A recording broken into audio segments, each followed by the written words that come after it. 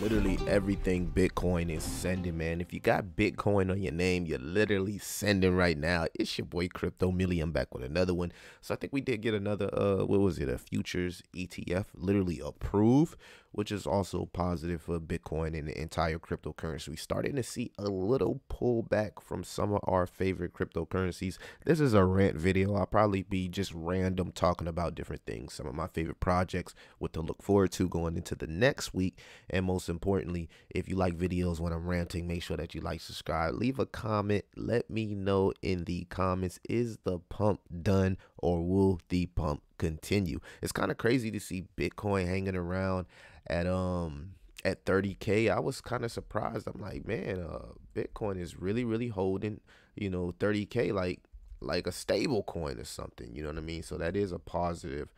I guess I'll check out the CME predictions after this just to see what we're looking at as far as the next federal rate hike. But yeah, Bitcoin holding 30,000 strong. It did tap 31,000. We like that to see that Ethereum did go over 1900 at one point. So the cryptocurrency market really looking to make a decision here as we sit at about 1.1 trillion dollars.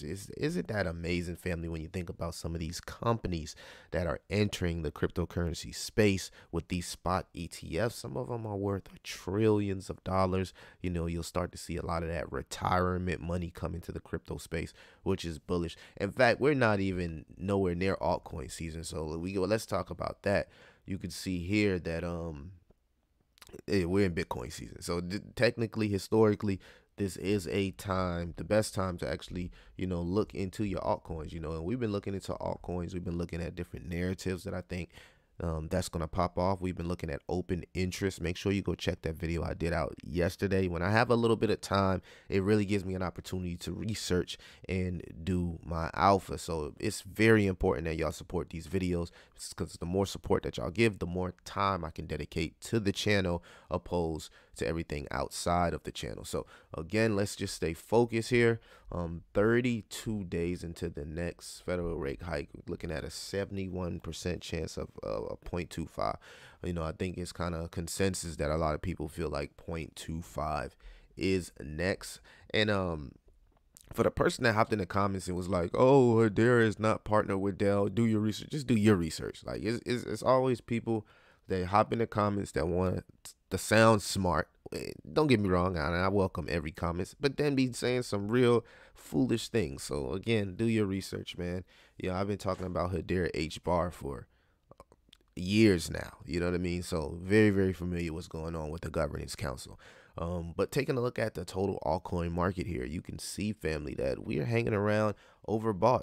We're just hanging around down here. We're looking nothing like Bitcoin, as we see Bitcoin itself has finally broken above the Gaussian channel, even though it didn't turn green yet. So it's telling me we would have to retest it and actually hold it as support.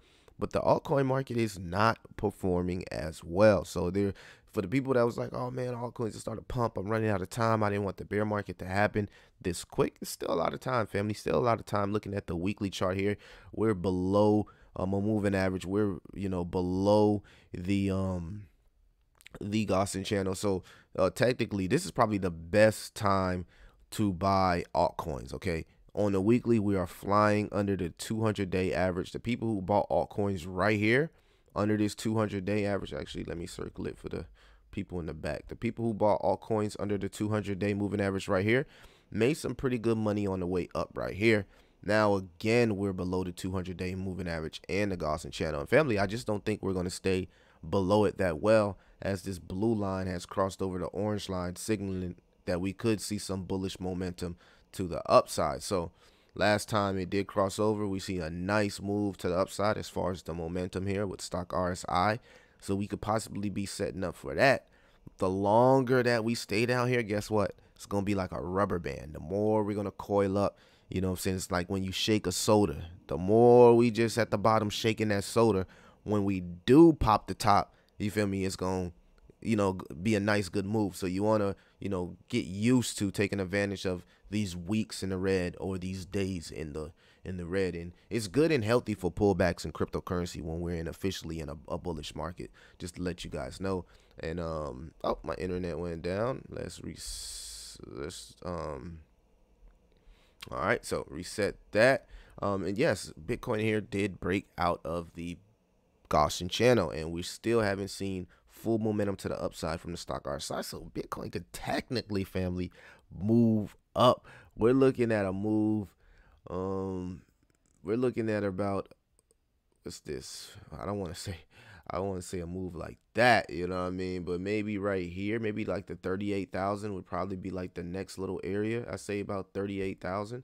If we see the stock RSI go up, DXY go down when we start the new week, we're looking at something like 30, maybe, let's see, 36,000, yeah, about 36,000. A nice little move on the weekly here. Maybe we close out the next week with Bitcoin at 36,000, and we could finally start to see some of these altcoins finally push. Stuff like Jasmy. Jasmy's looking pretty good on the daily, as you can see right here. It looks to want to put in a double bottom.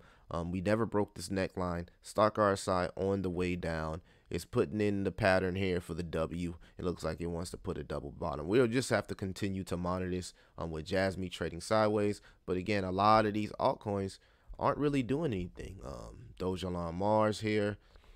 Pepe looks like it wants to, consolidate a little bit, come down a little bit. Pepe was doing pretty good. And a few other meme coins that I do follow. Let's see, for all of my ladies fans, my ladies up 4% on the day. And then we have H bar people. All right, H bar up 2% on the day. So for blue chips, still we're not seeing no crazy gains yet. I did drop a project that could possibly put up some games on the Patreon, so make sure that you guys, if you're interested in that, check out the link in the description. But besides that, I think that there's still a lot of time left for altcoins. So y'all let me know what y'all think about the market. I just wanted to do a quick rundown. I guess we'll talk about a little bit later today what may happen on Monday and what we're facing this week as far as maybe the FOMC. We do got a little bit of bearishness from the whole Russia situation. I don't want to get too much into it, but if you've been paying attention to the news and the whole Russia situation, that's that could affect the market as well. So keep that in mind. A little bit of macro noise out there, but for the most part, consolidation, a nice good pullback, all that is healthy. It's healthy. We're loading back up, baby. It's your boy Crypto Millie. I'll see you in the next one.